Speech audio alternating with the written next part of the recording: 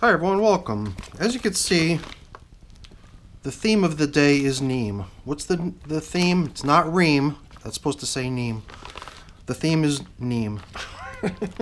Because neem is the approach that we decided to try in order to see if we could somehow, maybe, reduce the number of little crawling white insects in here. I guess they've been thought to be springtails.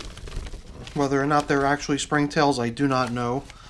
And I'm still talking about them in the present tense to say if they are or if they were. It would be kind of nice to think of it as something that was in the past and only will be in the past.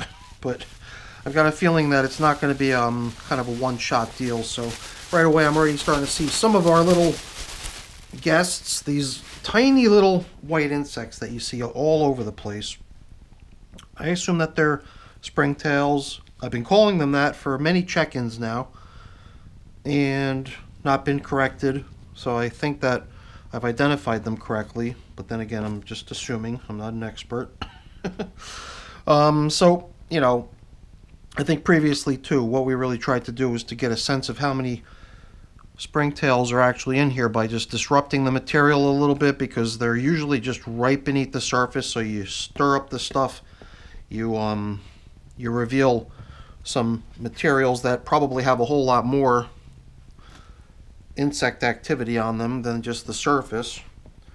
So I'm just going to do that really quickly to see if we can compare this to the last check-in. I think it looks pretty similar.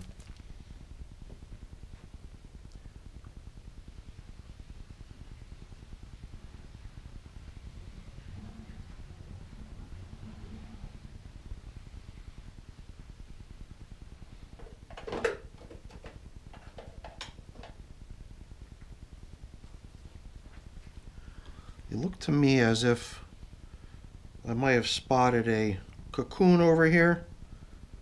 So I wanted to see if I can get a closer look at it. It does look like a cocoon. And I thought I saw another one over here too, right beneath the leaf. I wonder if we can get that up here too. Oops, well, maybe now they're in the same spot because I dropped the other one. And I'm sure there's other ones too, and you know, I can't remember now.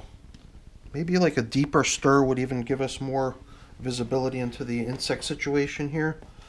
Seems that way. Well, last time, I think I liked what we did last time, which was just to try to at least stir this material up out on this edge, and while doing so, trying to stack it a little bit higher up to the edge of the container, to the rim. And as we do that, the hope is that we can further nudge the contents of this container over more this way. The stuff out on this end is what was pretty much already finished castings when it was put in here after we relocated the worms from a smaller container that they used to live in. Whoa, look at that. Into what they live in now, a slightly larger container.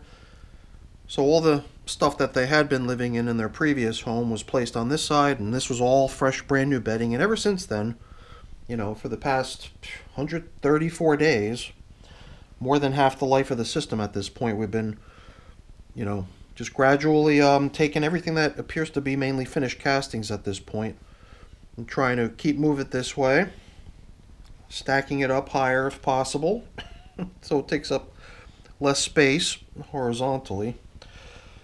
And I guess the other nice thing about this is that we can inspect the material, and we also now did reveal at least one spot where there's a whole lot more insect activity beneath the surface. Look at that too, just breaking that stuff up there. So whether or not this neem works or not, I don't know. I wasn't going to try to put any assumptions out there, or expectations really, I guess. So that maybe if it didn't play out that way, I'd feel disappointed or like it was failed. Maybe it's just a long-term thing, you know, that gradually gets rid of them. So maybe it is time to start applying this stuff before we treat any section of this as done. I took some of that stuff that I had last time, just soaked onto a coffee filter, and then I kind of rubbed it around after the coffee filter was soaked with the neem seed oil. I was kind of very gently applying it It feels to me like putting it in the squirt bottle here will get a much greater quantity of it out. So in a way, I thought that this would be one, at least minor, improvement to how we did things last time. Except I really didn't put too much in here. I can see another cocoon right there, another cocoon right there, and another one right there. Wow, okay, that's kind of cool. At this point, I don't know if I've just bumped into the same exact ones we saw previously, but that seems very unlikely. So, I didn't put a whole lot in here. I just rented space in my typical spray bottle to be able to apply some of that stuff squirt style. Maybe I should just keep this thing in my hand and give every insect sighting a little fair share at this stuff. And I guess just really quick as a preface to what we're going to be doing, which is basically a repeat of the feeding they got last time. Basically no juicy fruits, no veggies, nothing interesting. The only stuff they're going to get today, just like the last feeding, is coffee. Plus a whole bunch of that neem cake, the stuff in that green and black bag. It's stuff that the worms like to eat, but hopefully has a negative effect on the insects and reduces their numbers, or be actually kind of nice to just see them all vanish entirely.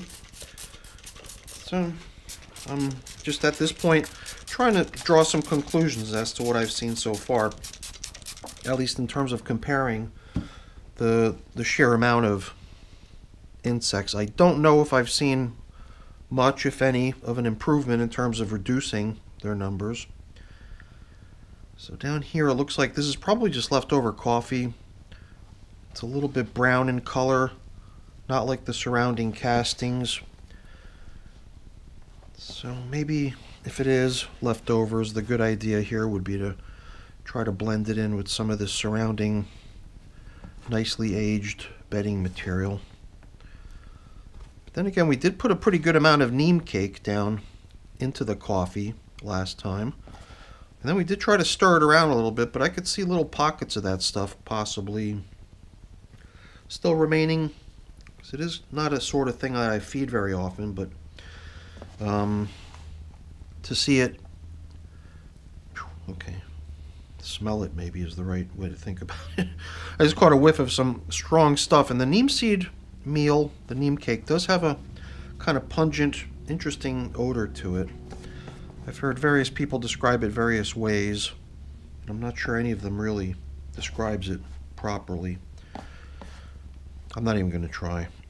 You're welcome to provide your thoughts on that topic down in the comments. So I think at this point we're going to switch over to the actual neem seed meal. We've been giving a pretty generous amount of the oil, but I think it's time to switch over to that other stuff. So last time too, all we did was we laid down a few pieces of coffee filter on which we prepared their nice little coffee / neem treat. So we'll just do the same thing here. We'll plop all the coffee in on top of these nifty placemats.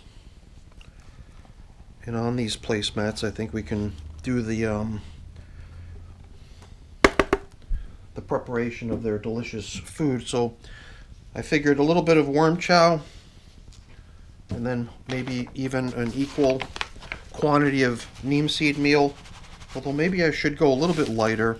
Maybe what we saw was in fact leftovers, and maybe putting in a lot is not necessary. So maybe we'll just go a little bit more conservative on how much of the neem seed meal we're putting in here. Maybe just a little bit more of my worm chow, which I hope makes the coffee a little bit more appealing and interesting for the worms to come over and nibble on. And that's going to be their feeding. I'm just debating on, do we put more bedding in? Maybe a handful or two of my prep bedding. I think that would be a good idea. Let me grab that really quick before we finish here. Then we'll be done. Okay, so like we did last time, I'm not using my gloved hand for this. Because who knows how many of these little insects are cruising around on my glove. So I'm using my clean hand to grab into my supply of prepared bedding here, which is just a combination of shredded paper, shredded cardboard, leaves mixed in too. A lot of you might be wondering what that is. Yes, it is exactly what you think it is. All right, we are pretty much there. The coffee filters in my feedings usually get saved to be placed out on top as sort of a top covering over the spot where we feed, and then we affectionately refer to that as our feeding zone indicator. Whether we really need a feeding zone indicator, I don't know. I don't really think we do, but I think we'll have no problem coming back here next time and figuring out where we last fed. So why don't we just leave it at that? We'll get this system covered up, let these little guys get back to work, and keep our fingers crossed for the neem seed meal. But you know what? One other thing we did last time, and I almost forgot, something I wanted to replicate again in today's check-in, was just a dusting of this stuff out across the top surface. And here we're being a little bit more generous. A little bit more generous than we were down in the coffee. Here is where I'm really trying to see if this stuff is going to help us whatsoever. I sure hope it does. Maybe even a couple squirts of this stuff, since I've got a little bit left in here. This neem seed oil is the stuff that was in that clear bottle with the incorrect label. And that stuff is supposedly cold pressed. My buddy gave me some of that stuff. The stuff in the pump bottle, the other stuff that I showed earlier, that's not cold pressed as far as I know, and supposedly doesn't really do much as far as reduction of insects.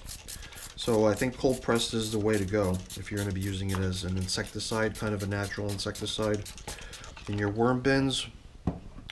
But as far as being an insecticide, it's really usually just treated as a fertilizer for your garden.